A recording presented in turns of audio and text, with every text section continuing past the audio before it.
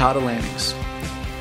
Landing in powder is actually much harder than landing on park jumps, but it feels rad when you stomp, and it's pretty soft, which provides a forgiving way to try new tricks. While in the air, your position should be exactly the same as hitting a park jump. Then just as you land, push the board forward under you so that all your weight is over the back foot.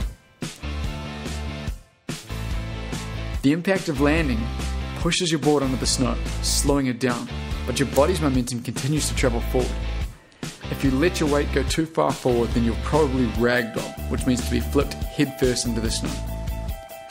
When you ragdoll, your goggles often come flying off your head or helmet. If they do come off, they're going to be filled with snow and will probably end up wet and foggy for the rest of the day, so keep your goggle strap tighter than normal.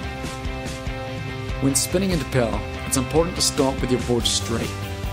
Even a subtle angle can send you into a violent ragdoll down the landing. Think of how you want to land throughout the whole spin. You've definitely got to have your trick on lock in the park before you take it to the backcountry. If you see riders who have just spent a bunch of time building a jump, don't hit it or ride through the landing. It's rude and will piss them off. The landings don't last very long. The difficulty of landing and riding out on powder is something a lot of us don't understand, because not too many of us get the chance to ride or build jumps into it. The skill is perfected with years of experience. It separates the good riders from the best.